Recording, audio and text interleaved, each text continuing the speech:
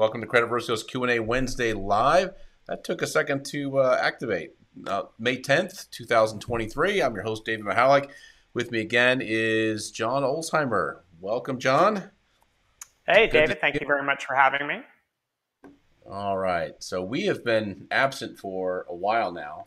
I wasn't on last week. I actually was battling some kind of a cold or something that went all through the office, all through David's family and his kids, and then everybody at my place. So we have been gone for a couple of weeks. So the email went out late. Maybe we'll have a couple of guests. Maybe we won't. We'll see what happens.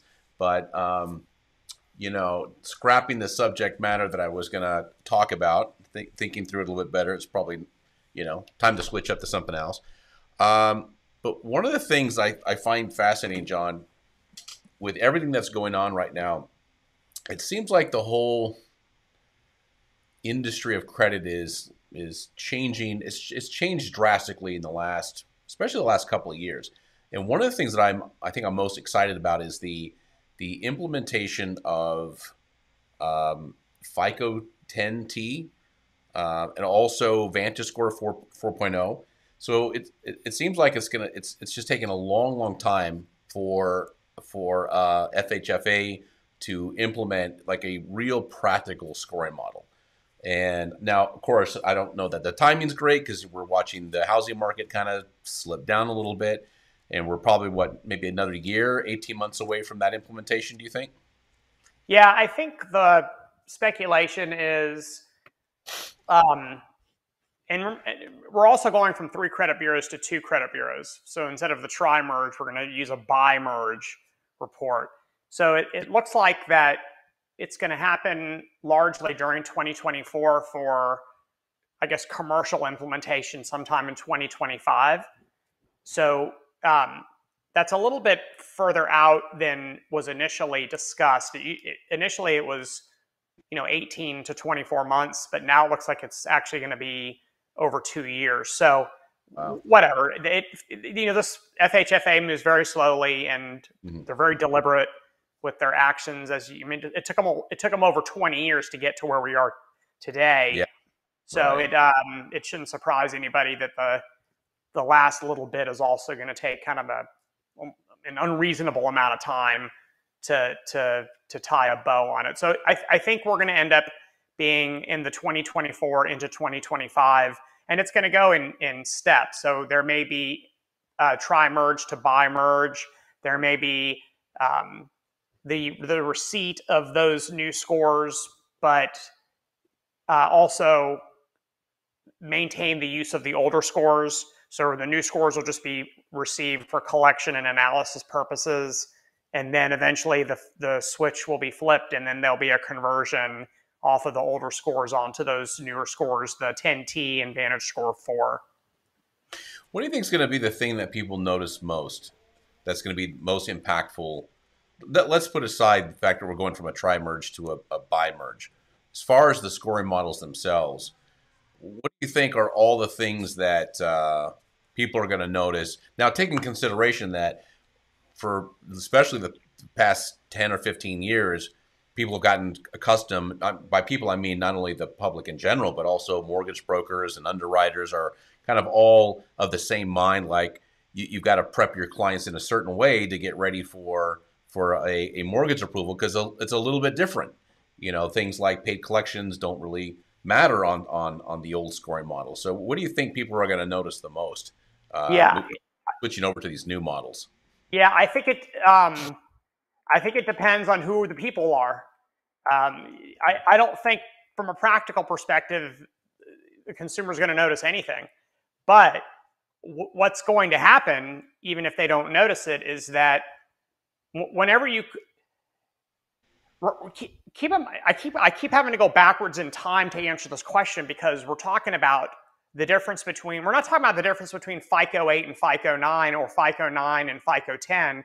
We're really talking about the difference between four generations of scoring systems have passed since the models that are currently being used in mortgage lending to FICO 10T and VantageScore 4. Remember, when FHFA mandated the use of credit scoring, VantageScore didn't even exist. So we're going to go from, on the VantageScore side, we're going to go from nothing to VantageScore 4.0. On the FICO side, we're going from FICO 2, FICO 4, and FICO 5 to FICO 10. So that's an important thing to keep in mind, because normally when a lender transitions from an older credit scoring system to a newer credit scoring system, we're not talking about them jumping ahead 4 generations. We're talking about them moving ahead to the next most current version, which is what most lenders do. Most lenders will convert to the newer version. They won't just anchor themselves to the older version and then never convert, for 2 decades and then all of a sudden convert. So the number one is Fannie and Freddie are going to see a huge difference in the distribution of the scores that are generated from mortgage applications. That's a fact. That is absolutely going to happen. What that means for the consumer's not going to notice any different. They're going to go out and they're going to apply for a mortgage. The mortgage reporting company is going to provide a buy-merge report with 2 FICO scores and 2 Vantage scores per applicant. So I guess that could be 8 scores total. And then this is kind of the answer to Cynthia's question right here. What's the purpose of going from a tri-merge to a bi-merge? That's what we're talking about right now. Yeah, that's per FHFA mandate. So the answer to why is because FHFA says so, which is a stupid answer, but that's the legitimate answer to the question. The industry didn't say, hey, let's go down to 2. It's FHFA that said we're going to go to 2 instead of 3. And Cynthia, we're talking about mortgage. Talking specifically about mortgage. Right. Yeah, we're not talking about auto, credit card, or any other industry where where there is no Fannie Mae or Freddie Mac influence over the decision-making process. What the consumer will experience, although they're not going to notice this, is if they are a good credit risk, their FICO 10T score is going to be higher than their Vantage score, than their FICO 2, FICO score 4, or FICO 5 score. And because we are so many generations apart, the improvement could be considerable.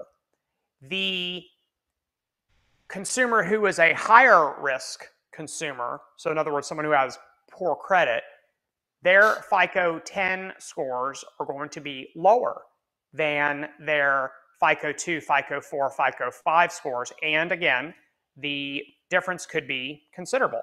Now, when I say considerable, I'm not saying 100 points, but I am saying it's considerable enough to where it could be the difference between an approve and deny, and certainly could be the difference between the terms that you're going to pay for a mortgage loan. So that's something to keep in mind. What Fannie and Freddie are going to see is they're going to see a drastic difference in score distributions because they're skipping all of these middle generations and going directly to the front of the line, if you will.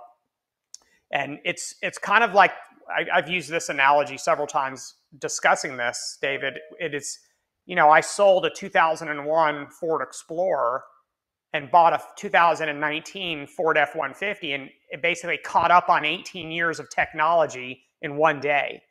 And the two cars, which were both built by Ford, mind you, they had no similarities at all except for 4 tires and an engine and a steering wheel. But the tech was completely different. The safety features completely different. The feel of the ride, that's what we're going to see here. We're going from my 2001 Ford Explorer to, a brand new, really high-end truck. So the difference is going to be considerable, even though they're both the same brand of credit scoring system. What are some of the things that like, if you can be specific, what are some of the things that 10T is going to emphasize and de-emphasize versus the classic FICO models right now? Before we answer that, I see that we've got a good group that's has joined us. So John and I are talking about FHFA mandating now. This is a little ways out, maybe a couple years still, implementing the new FICO 10T and also new VantageScore 4.0 for decision making on mortgage loans. But this is just where we're starting from today. You are more than welcome to add add any questions you want, any comments you want. If you have questions, that's what we're here to do. We'll answer them for you. So feel free to make the best use of this time. That's what we're here for. Okay, so John, if you would. Yeah, so the primary difference is, well, the credit report has changed considerably. That's not really a credit scoring thing, but the credit report has changed considerably since the implementation of these old FICO scores versus the FICO scores that are going to be used in the next couple of years. Number one, there are no more judgments and no more tax liens on credit reports. So the newer models had to be Yeah. built with that in mind, where these older models are still out there looking for tax liens and judgments. And so those older models are actually built and tuned with the expectation of seeing tax liens and judgments. That's obviously no longer a thing. These newer models are tuned to consider information and the presence of derogatory information, but never tax liens or judgments. So that's one thing to keep in mind.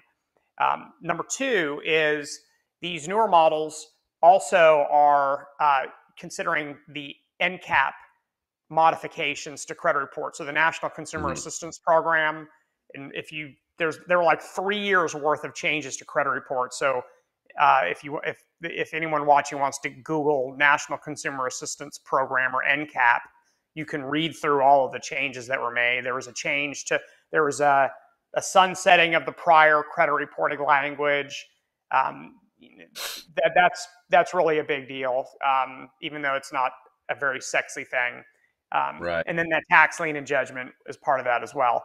The real big deal is the consideration of the 24-month trended data in these newer scoring models, where the older models didn't see it.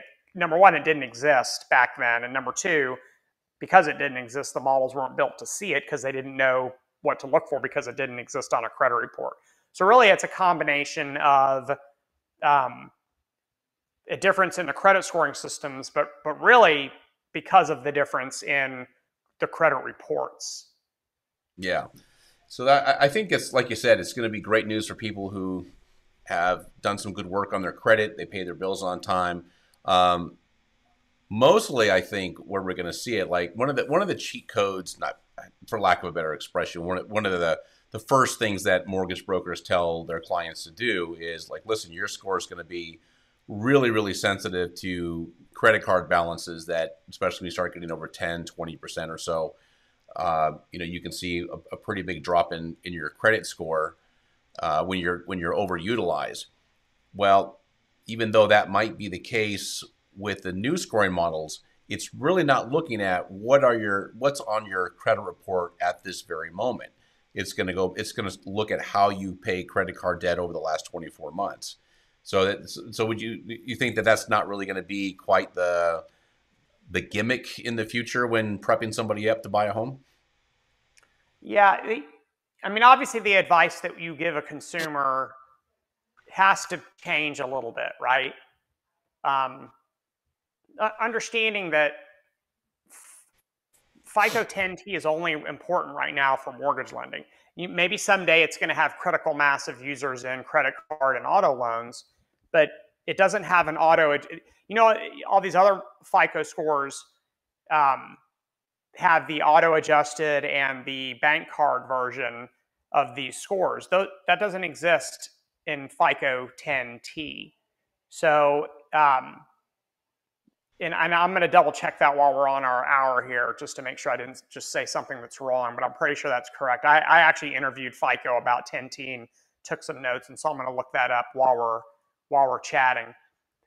But certainly the advice that we have to give people now is different, because we used to tell people, hey, check your credit reports a couple of months before you apply for a mortgage, and if you see anything incorrect, then dispute it and make sure that it's corrected, and so your scores will be as good as possible. And if you can, pay down your credit card debt to as low as you possibly can, and so therefore your utilization will be really low, and your FICO score will be as high as possible when you make your application. So that's obviously still um, that's still a relevant and valuable advice to give someone when they apply for a mortgage.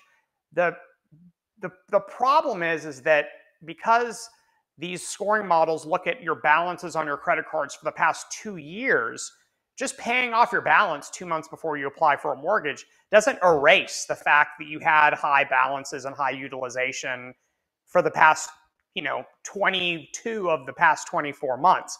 So Yeah. really, to the extent, um, to the extent you're giving advice to someone who's applying for a mortgage, really your advice is, well, this is really good advice if you're applying for a mortgage in 2 years. If you're applying for a mortgage in 2 months, then obviously the advice is, well, pay your credit cards down as much as you can. Yeah. And, if you've got good credit otherwise, you'll probably be in good shape.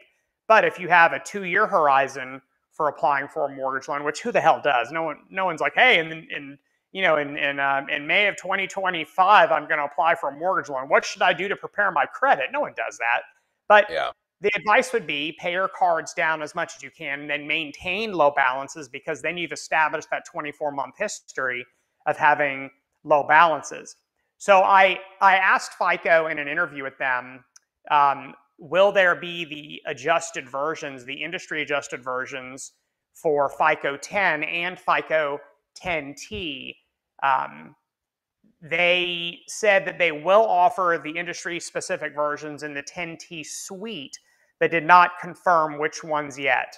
So I think we still don't know if it's going to be FICO Auto, FICO 10T Auto, FICO 10T Bank Card, or just FICO 10 Auto and FICO 10 Bank Card. And for those of you who just noticed that I took out the letter T, there's actually two versions of FICO 10. There's FICO 10 that does not consider the 24-month trended data, and then FICO 10T, and T stands for trended, and so that does consider the trended data. So there are actually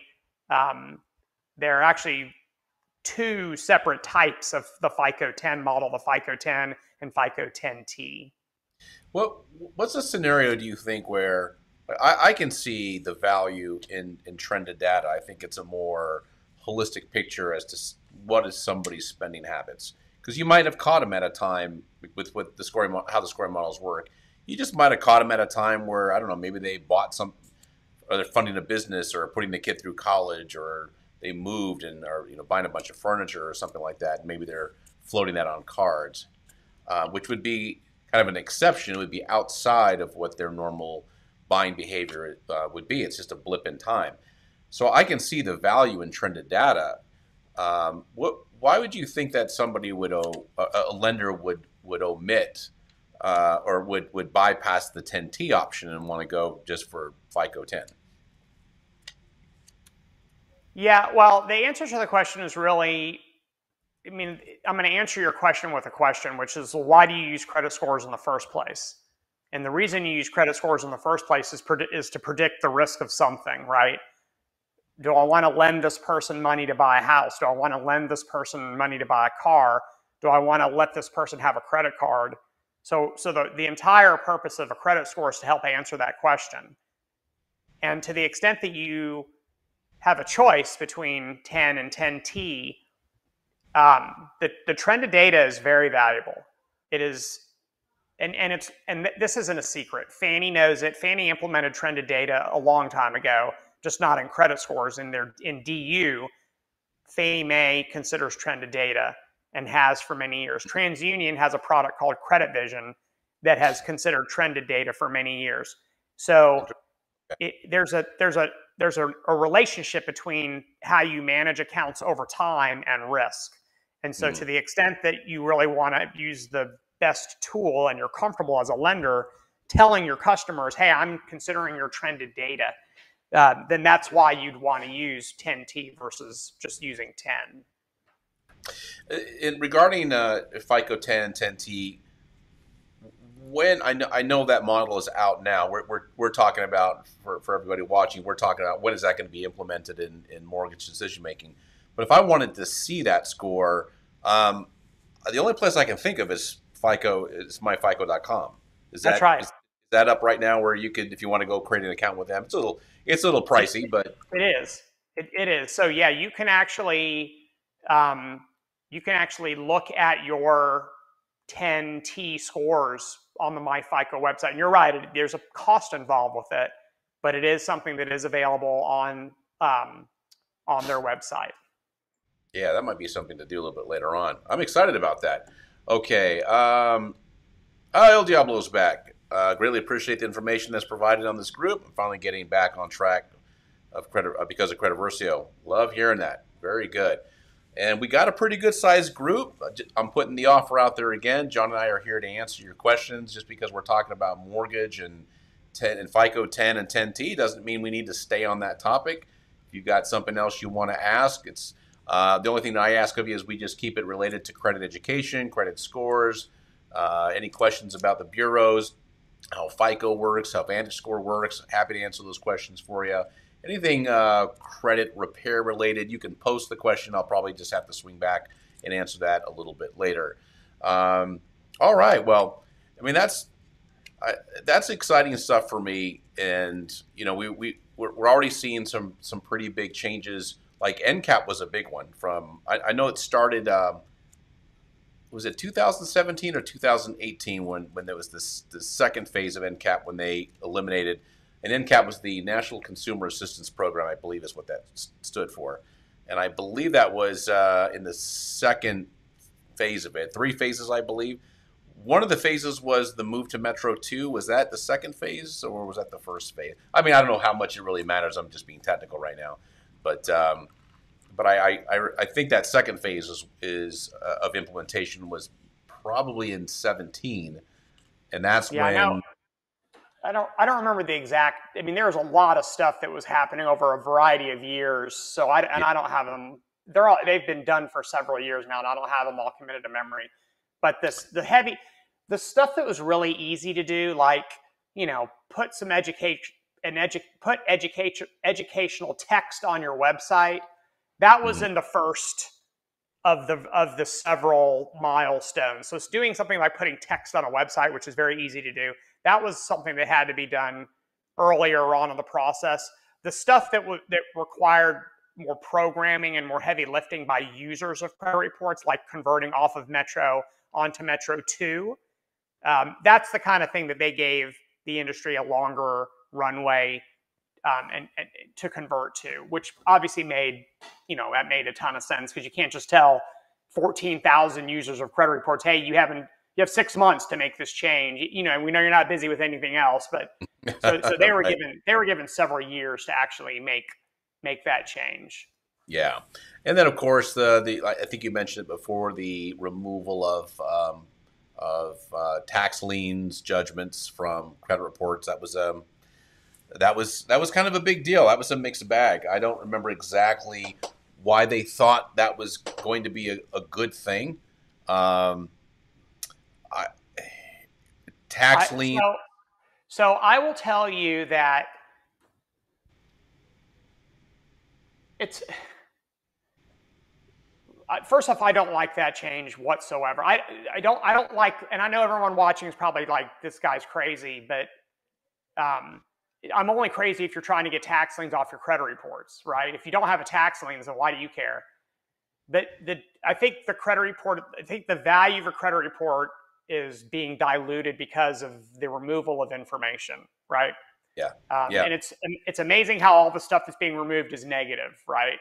No one's asking that your positive information is removed, but things that indicate that you're high risk and therefore maybe not be a good borrower, that's the kind of stuff. That's the kind of stuff that's being removed, and I don't think that's good for the industry. And for those of you who don't agree with me, think about what you would ask to see if someone you knew wanted to borrow a boatload of money from you. You probably would want to see if they have pending judgments and tax liens and medical collections that are unpaid. That's a fair and reasonable thing to want to see as someone who's lending hundreds of millions or billions of dollars out every single year. But no, you can't see those things because they're not on credit reports any longer. There's other ways to find it. But if you're relying on garden variety credit reports, that stuff is gone. It depends on who you believe, David. So I went to one of Matt's events, CreditCon events, and a plaintiff's attorney, I'm not going to out him because I like him and I don't think that's fair. but a very, very well-known and very reputable plaintiff's attorney basically took credit for that because of repeatedly suing the credit bureaus with respect to incorrect tax lien and judgment information appearing on the wrong consumer's credit reports. I've been in this industry for 31 years. I have never seen a tax lien go on the wrong person's credit report. And I've never seen a judgment show up on the wrong person's credit report. I've seen a bankruptcy show up on the wrong person's credit report once because it was filed with a transposed social security number. That doesn't have anything to do with the credit bureaus getting it wrong. The filing of it was wrong. But to suggest that there was some sort of widespread systemic problem with tax liens and judgments showing up on the wrong consumer's credit reports is just patently wrong. That is factually inaccurate. But if you can say it if you want to say it, but there's no evidence to support it. So that's what's called a theory, which means it's not been proven. Nonetheless, tax liens and judgments are off of consumer credit reports, but that doesn't mean that they don't exist. It just means that they're not on credit reports any longer. You still have judgments, you still have tax liens. They still cause problems, even though you can't look at them on a credit report any longer. Obviously, if they're not on a credit report, you can't. They can't influence a credit score. So that may have helped some people to have higher credit scores artificially. So they now have artificially higher credit scores because their liens and judgments are gone. Yeah. So, well, that's kind of the backstory to that whole deletion of tax liens and judgments. Yeah, really what it did, and I think we talked about this probably a year or two ago, is that it's created an environment where people aren't going to be penalized for that information anymore. However, that's on a score level, on a credit report and a score level. But when we talk about like higher level lending, mortgage, business loan, things where more due diligence is going to be done. We're not talking about just straight up like a desktop underwriting where the decisions are made just instantaneous based on what's on a credit report and the score and whatever DTI data that they can come up with. But if you're going to get a mortgage, if you're going to do even like debt consolidation, or you're going to get a business loan, they're going to see that stuff because now they're going to rely on those secondary reports where all that data is. If you want to, if you go to a LexisNexis or SageStream, I think they merged, but your tax liens, your judgments they're right there. So even though they're not gonna factor into a score, they're certainly going to factor into the lender's qualification as far as what they look at to make a lending decision. Yeah, and look, for those of you who have ever bought a house and taken out a mortgage loan, you had to provide copies of your tax returns. You also had to sign documents that gave your mortgage lender permission to go and get your tax documents directly from the IRS themselves. They know if you're filing your returns or not. And so it's not hard for them to find out if you've got tax liens. And you're right, LexisNexis also, it's a public records vendor, and that's why they're called public records, because anybody can go look for that stuff. That's what public record means. So there's other ways to skin that cat. And the Fannie 1003, which is the Uniform Residential Mortgage Loan application that we've all filled out if we've ever bought a house using a mortgage lender's money. They ask you, do you have any are there any pending lawsuits?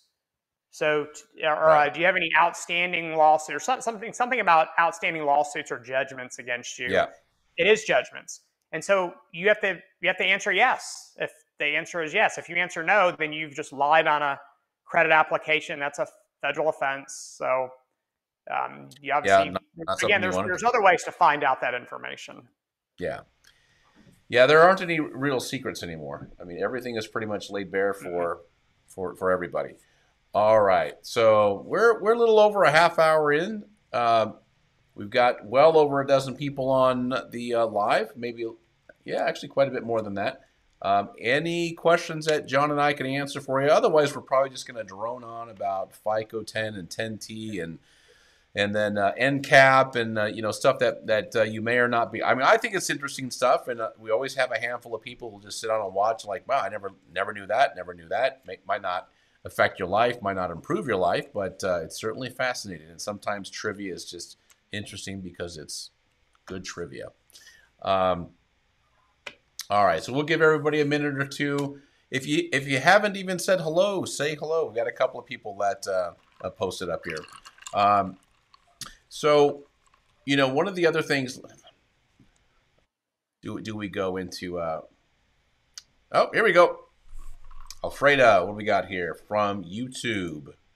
When they do the title report for the house, if you have a judgment, it will show up.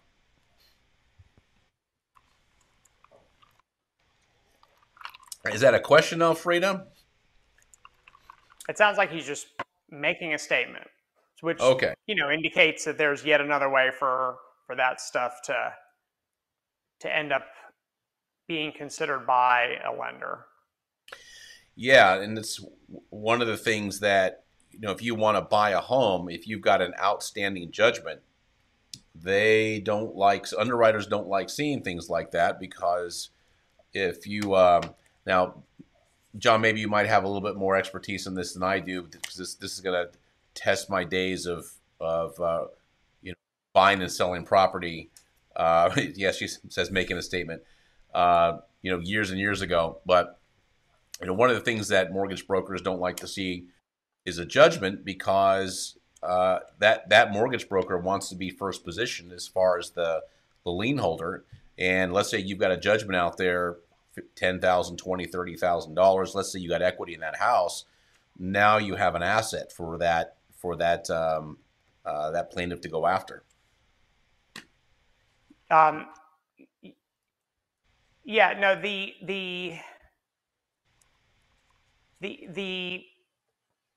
look, the challenge that they're all facing right now is kind of the balance between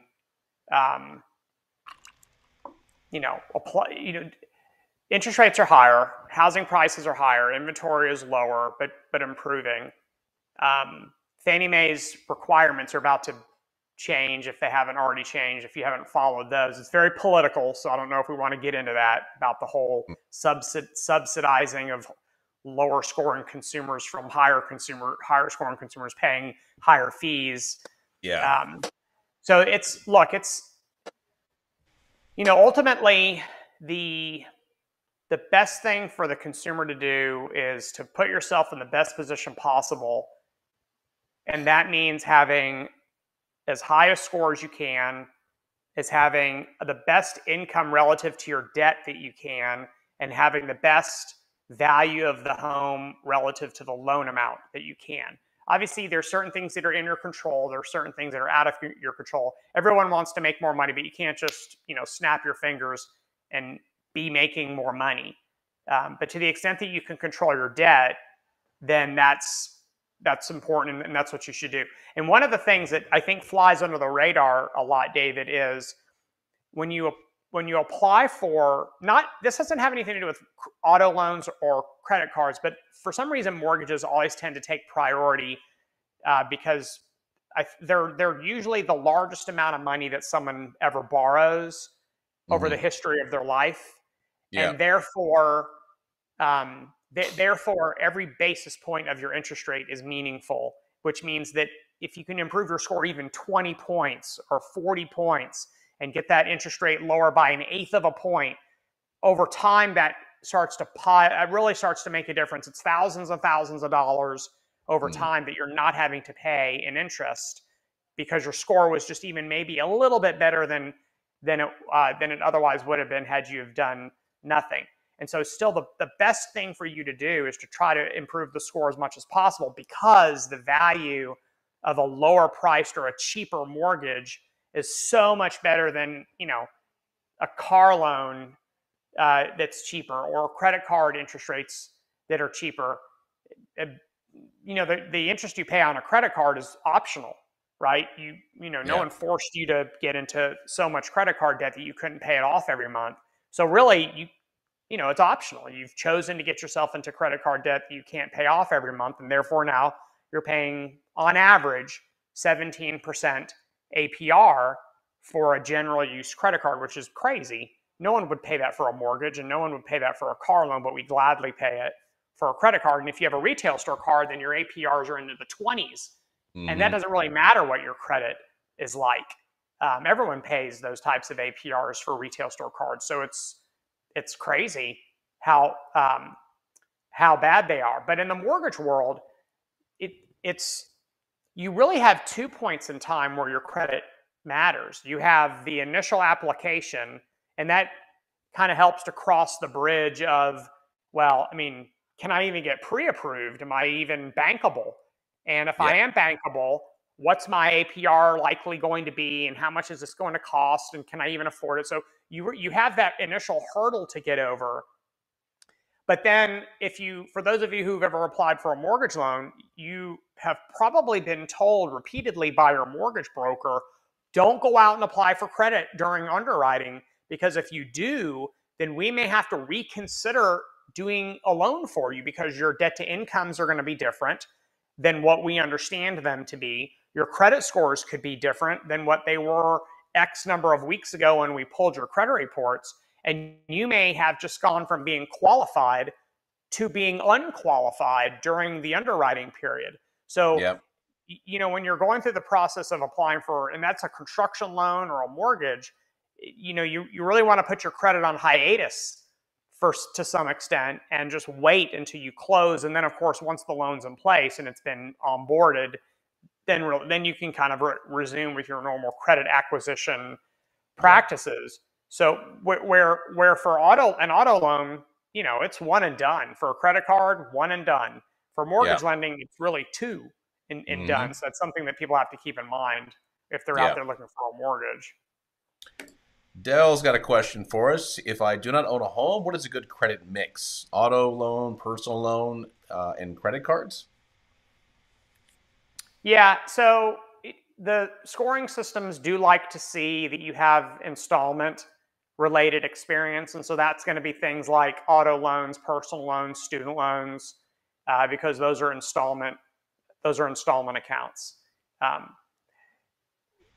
Having said that, I want to be very clear. I want to give you a kind of a sense of relativity as where does that fall on the meter of importance. And it's right down there at the bottom with inquiries as far as how important your credit mix is. So is it nice to have a variety of different accounts on your credit report? Of course it is. Do you do better if you have a variety of different accounts? Yes. Because you've checked those boxes of being able to manage different type. Because obviously for those of you who have ever had a mortgage, it's not the same as managing a credit card, and it's not the same as managing an auto loan, right? Even though they all fall under the umbrella of credit, they're definitely not the same animal. So, having revolving and installment, you're generally going to do better than just having revolving types of accounts. But if you don't have a good payment history, and if your credit card utilization isn't low, then having a good credit mix is almost like it's underwhelming, because you're not doing well in the really important categories, but you're doing really well in one almost meaningless category. So it's really what I would call a secondary characteristic or secondary set of metrics. It's fantastic as icing on top of the cake, but it's certainly not the cake. Yeah, and also too, John, another thing is, like with an installment loan, it doesn't necessarily have to be an open installment loan. So don't go out and get a personal loan or go get a car. It's just you check the box if you at some point had an installment loan on the credit report. That's right. Yeah, but keep in mind that if you had an installment loan and it's on your credit report, and all of a sudden it's gone, then the credit score doesn't know that it used to be there. Right. And that was actually one of I know you weren't in the room, but that was actually one of the discussions that was going on at CreditCon was, and I think the crowd may have gotten some incorrect information from the speaker. It was, do credit scores still consider the payment history of closed accounts?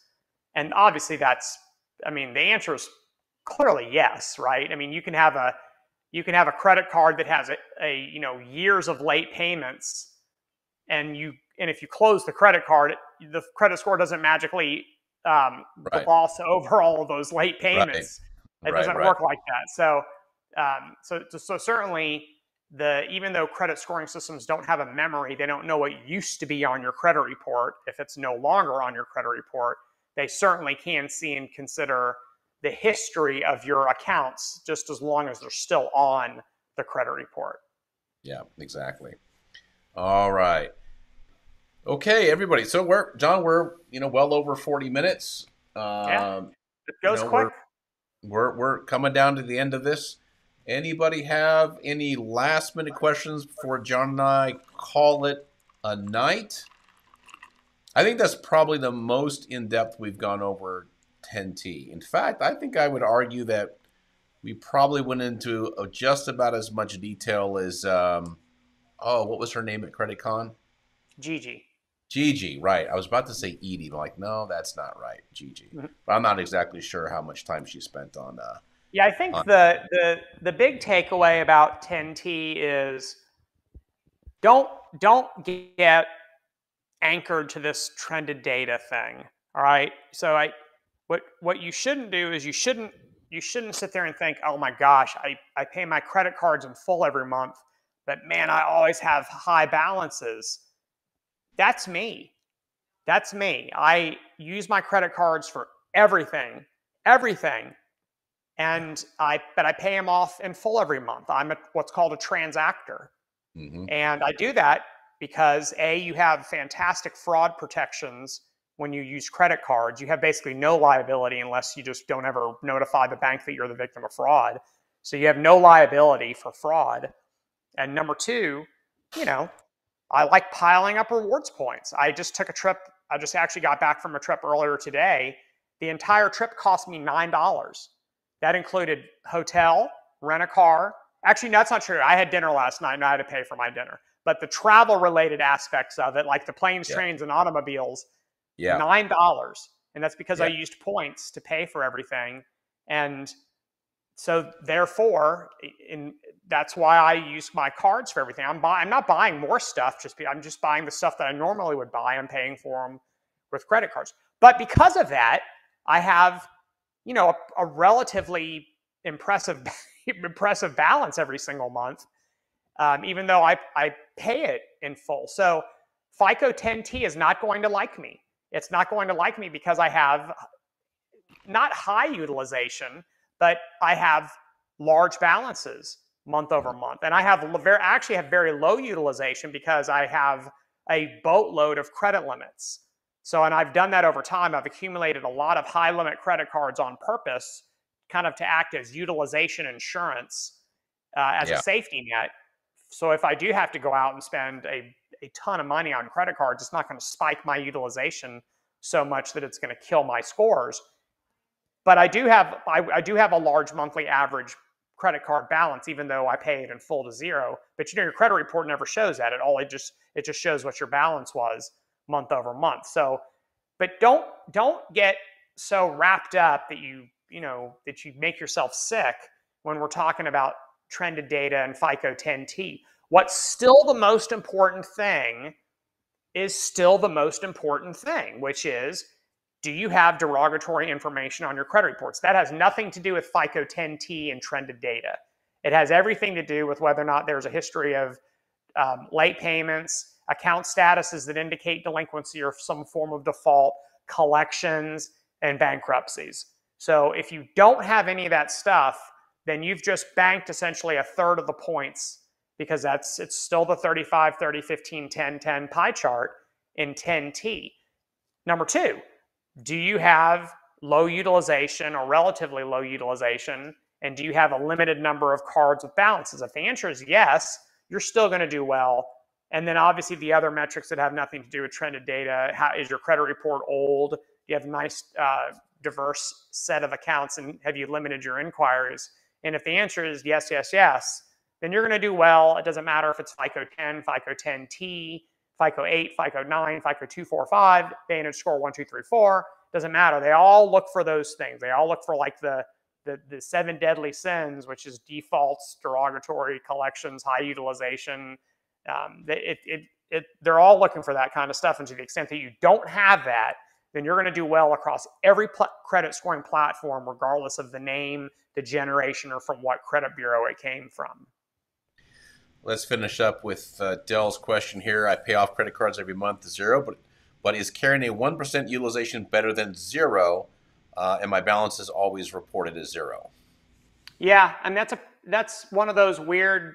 It kind of seems like a myth. That's kind of so silly that it kind of seems like a myth, but it's actually not a myth. In FICO's utilization metrics, low is good, but some is better than none.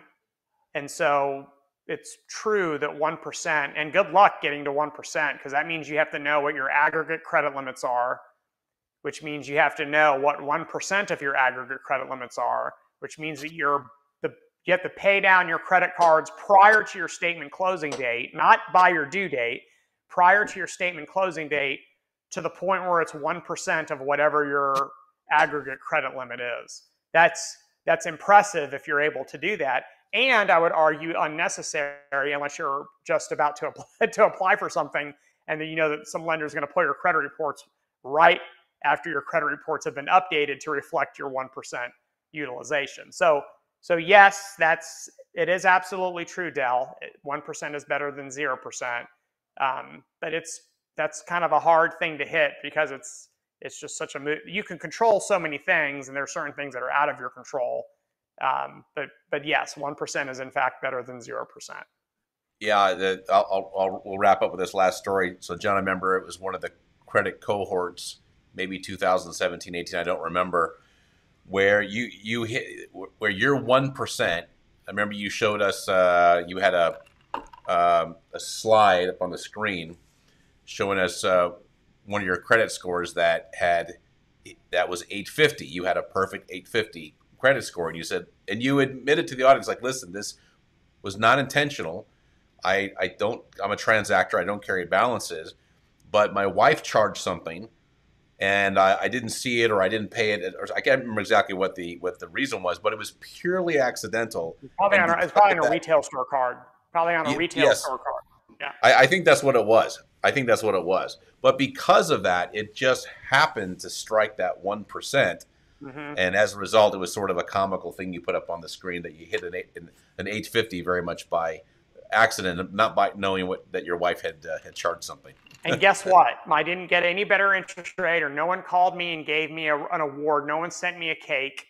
Nothing great happened because I took a screen capture. But other than that, nothing great happened in my life when that happened.